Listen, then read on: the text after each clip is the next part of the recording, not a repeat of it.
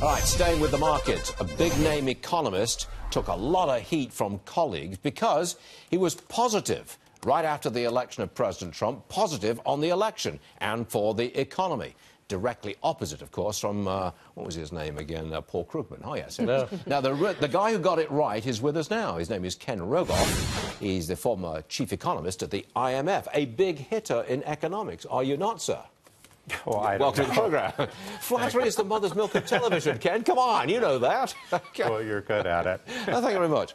Now, on the programme earlier this morning, we had Larry Kudlow, and I pressed him, are we going to get 4.5% growth in the third quarter? And he said he would not be surprised at that. What say you? Well, I mean, the economy is clearly very strong, and I think we're on a track of looking at 3% growth on a fairly sustainable basis. And this quarter could be that. I mean, these numbers are, quarter-by-quarter numbers are hard to read. But overall, would I be justified in saying this economy is booming and it stays this way until close to the end of the year? Absolutely. I think it's something that's stunning people around the world who keep upgrading their estimate of what the U.S. is doing. Are you surprised?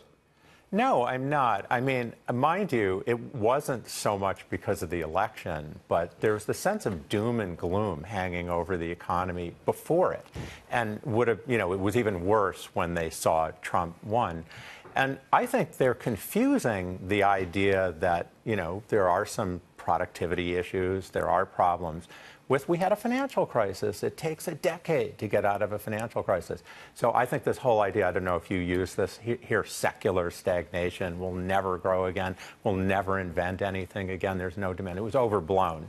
And so the baseline's very good. But it seemed to me that President Trump unleashed the great American energy machine of growth and prosperity. He seemed to unleash that with tax cuts and deregulation. Where am I going wrong? Well, I agree with some things he did and not others. Corporate tax cut was a great idea.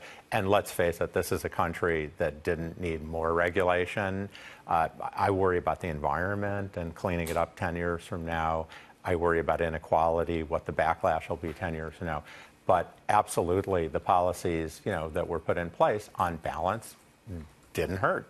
What about this trade agreement? It's not quite a deal yet with Mexico. It is an agreement. It's a two-way street here.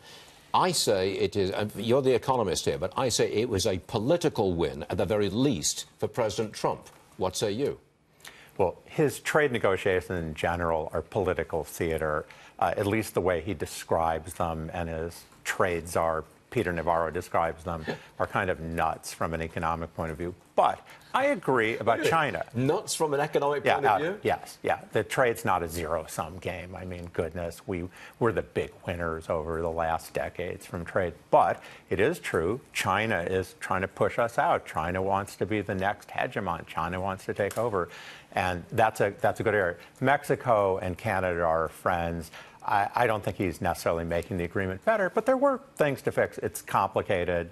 I see a little bit of good in it, but I wish that we just weren't doing it. Really? I do. I wish we just tweaked NAFTA and didn't say we had to change it. But that wouldn't be Trump. Trump came to office saying, I'm going to refix this. I'm going to do something about this. He's smart, doing what he said he was going to do. Politically, it's smart. Sanders probably would have trying to do something similar, maybe with a different approach. The NAFTA is spectacularly unpopular with the left. I talked to students. Everyone's absolutely convinced it was the worst thing that ever happened by Sanders, not by Trump. And so it is good politically and maybe positions him to do something with China. A very serious and difficult subject. I know you just came back from Bogota, Colombia, and I think you observed firsthand the fallout of the dreadful crisis in Venezuela. Well, what did you see?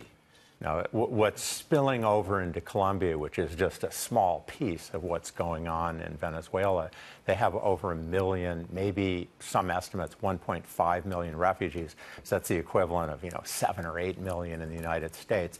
There's no refugee camps like in Greece or Lebanon.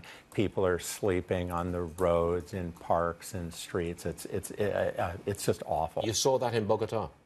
They make their you way don't to... see it in Bogota. It's really cold, and you don't see it so much. But in the warmer climates, you do see it. I didn't see it so much firsthand, but talked to a lot of. But there's no fix, is there? There's no quick fix for Venezuela.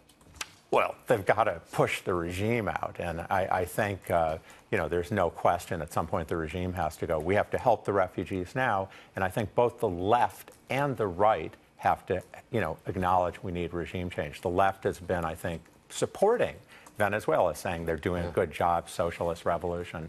Ken Rogoff, the man who got it right. Thanks for joining us, Ken. Thank you. We'll see you again soon. Thank you, sir.